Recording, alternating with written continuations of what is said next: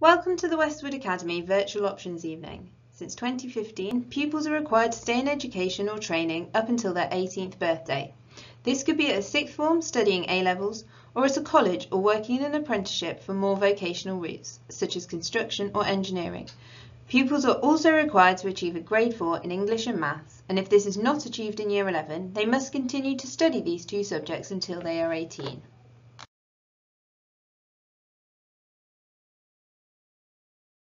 Students must make a considered choice. This is the first moments in pupils' education where pupils have the opportunity to choose their future educational path. We encourage you to discuss your child's future plans with them and think ahead when making these option choices. They need to have a balance of subjects they enjoy with subjects that will keep options open and allow them to follow the pathways that they wish to. It is important to get the balance right. At Westwood, our options are designed to provide pupils with a breadth of different subjects.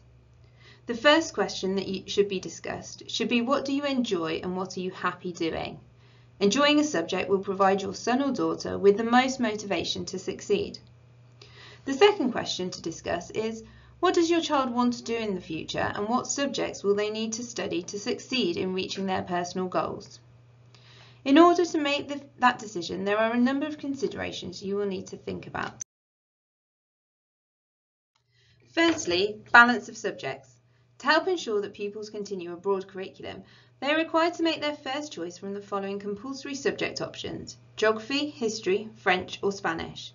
Having decided which of these subjects they are going to choose, they can make a further 2 free choices.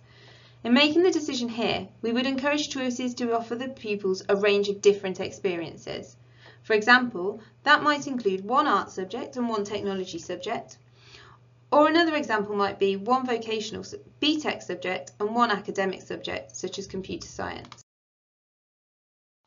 Secondly, future pathways. If students are looking to attend a top university when they finish school, they will need to study A-levels at a sixth form, and so their education could consist of the core subjects along with Spanish or French, triple science, geography or history, plus 1 other subject, thus achieving the English Baccalaureate, which is an indication of an academic suite of subjects.